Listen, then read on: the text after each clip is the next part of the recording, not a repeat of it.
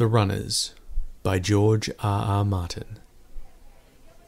There were times, between cases, when Colmer grew strangely restless.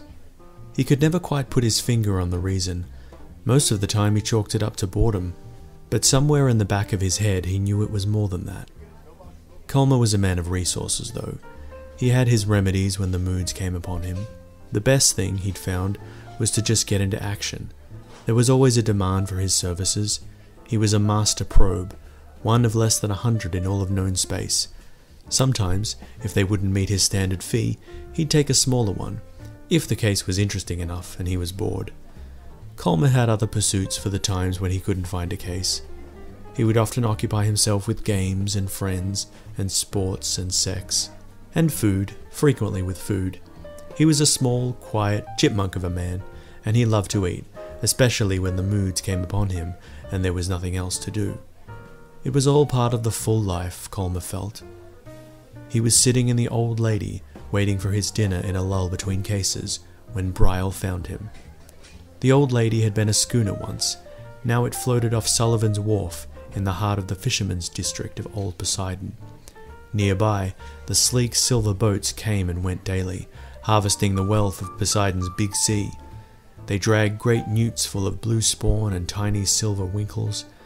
Others packed their holds with salt-rich hunter crabs, and the smaller ships, oddly, brought back the giant spike fins and the vampire eels, whose meat was black and buttery.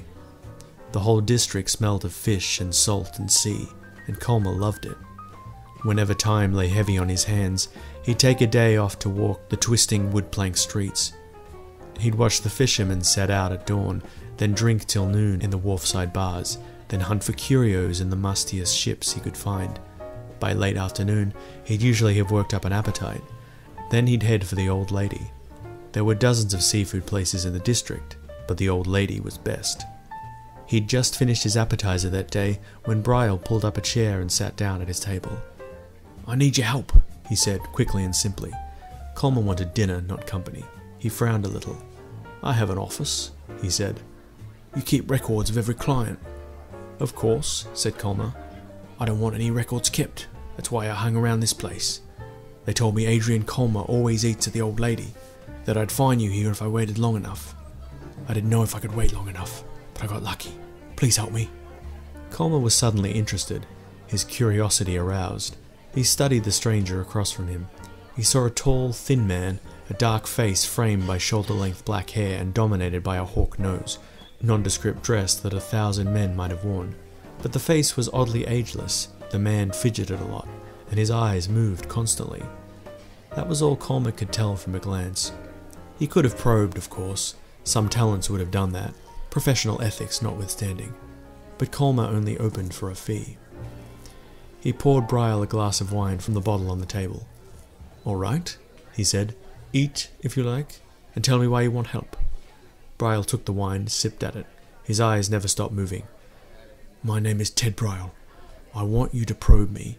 There are some people after me, you see. They've been hunting me for years. I'm sure they want to kill me, but I don't know why. As far back as I can remember, they've been following me, and I've been running." Colmer wove his hands together and set his chin upon them. "You sound paranoid," he said. He didn't believe in wasting words. Bryle laughed. "It sounds like that, but I'm not. I've gone to the police, you know. They've probed me. They know it's real. Sometimes they've even arrested some of the people after me.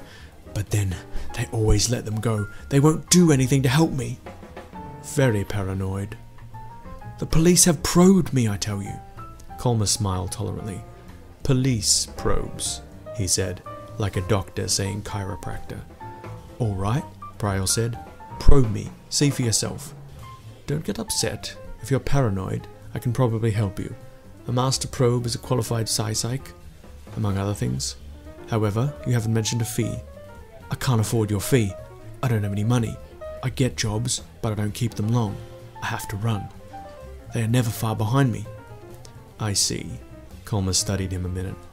"Well, I've got nothing else going on at the moment. I might as well see what your problem is. But if you tell anyone I work without a fee, I'll deny it, of course." "Of course," Bryle agreed. Colmer probed him. It was over in less than a minute. A quick opening of Colmer's mind, a drinking, a draining. To an outsider, just a long vacant stare. Then Colmer sat back and stroked his chin and reached for the wine. "It's real," he said. "How very strange." Bryle smiled. "That's what the police probe said. But why? Why are they after me?" "You don't know, so you can't know, unless I probe one of them. You have a barrier, by the way." "A barrier?" "A mind block. Your memory goes back 5 years and a few months, then skips to your adolescence, which was quite a long time ago, by the way. Undoubtedly you've had work. There's a big hole in your head. Someone's shielded you good up there for some reason." Bryle suddenly looked afraid. "I know," he said. "I think they did it. I must know something important. So they took away my memory. But they're afraid I'll get it back. So they want to kill me. That's it, isn't it?" "No," said Colmer. "It can't be that simple.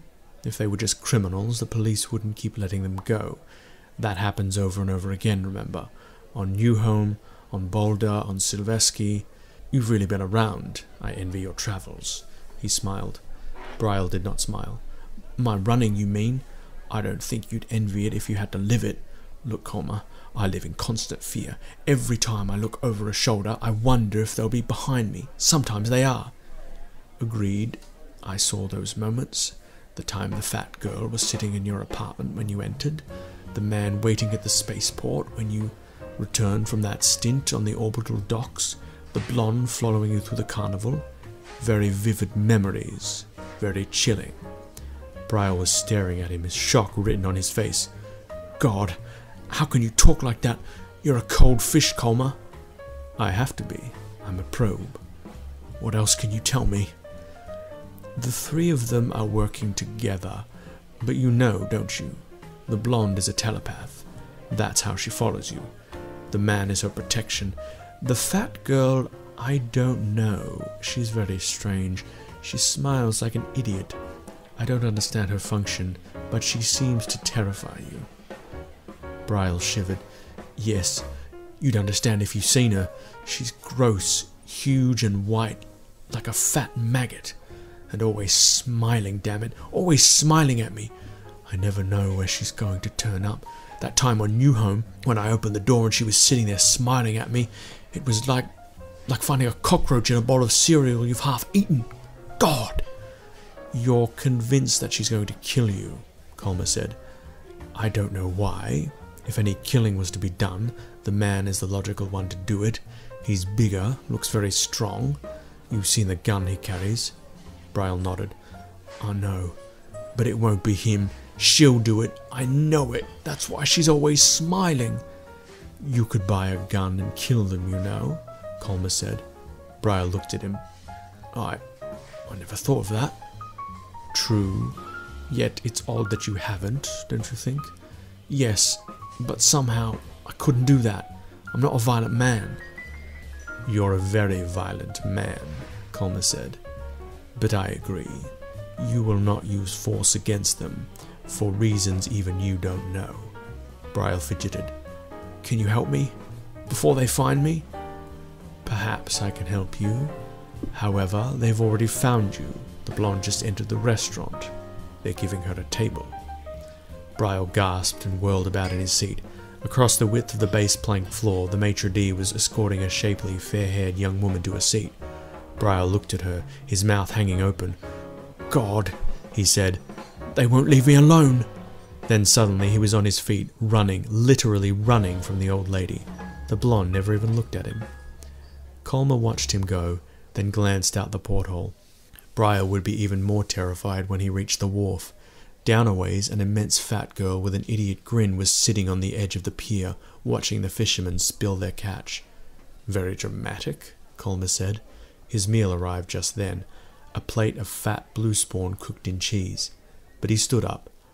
"I'll be joining that young lady," he told the waiter, pointing. "Bring it over there."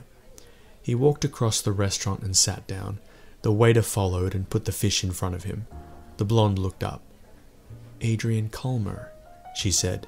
"I've heard of you." Colmer tisked. probing without permission. Very unprofessional, young lady. But I'll forgive you. I'm sure you didn't get much. My defenses are very good." She smiled. "True. I suppose it was inevitable that he'd go to a private probe eventually. How much do you know?" "Everything he does. Enough to have you arrested, unless you explain things to me. He's had us arrested from time to time. The police always let us go. But go ahead, probe. It's all right." "You won't resist?" "No, I'm honored." Colma probed. He didn't go very deep. After all, she was a talent. Just a quick skim, but it was enough. Afterward, he sat back, blinked rapidly in confusion. "Curiouser and curiouser. He hired you." "He doesn't remember it, of course. Part of the deal. But we have all the papers, enough documentation to convince the police whenever they haul us in. They can't tell him that's in the papers too. It would break the barrier, and there'd be a lawsuit you wouldn't believe." "Edward Berlanti," Colma mused. "Yes, the name rings a bell. Very wealthy. He could do it. But why would he want to? A life of constant fear, constant running?" "It's his idea," the woman said. "He even picked Frida. She's a moron, of course, a brainwipe. We have to lead her around by the hand, put her where he can see her. But something about her terrifies him, so he wanted her in on it, to keep him running." Colma began eating his dinner. He chewed it slowly, thoughtfully. "I don't understand," he finally admitted between bites. The woman smiled. "You didn't go deep enough. I understand. Didn't you find it? Tell me, haven't you ever had moments when you wondered whether it was all worthwhile? When it suddenly hit you that it was all meaningless, all empty?" Colma stared, chewing. Berlanti had more of those than most. He had psychics in, saw probes, got him nowhere. Finally he did this. Now he doesn't have to wonder anymore. He lives every day to the fullest, because he thinks it might be his last. He's got constant excitement, constant fear, and he never has time to think whether life is worth living. He's too busy just staying alive. You see? Colma stared on, suddenly feeling very cold. The fish in his mouth tasted like damp sawdust. "But he runs. He runs," he said finally. "His life is empty, just running, meaningless running, on a treadmill of his own creation." The woman sighed. "You disappoint me. I expected more insight from a master probe. Don't you see? We all run." After that, Colma lowered his fees to get himself more cases. But still, the moods come often.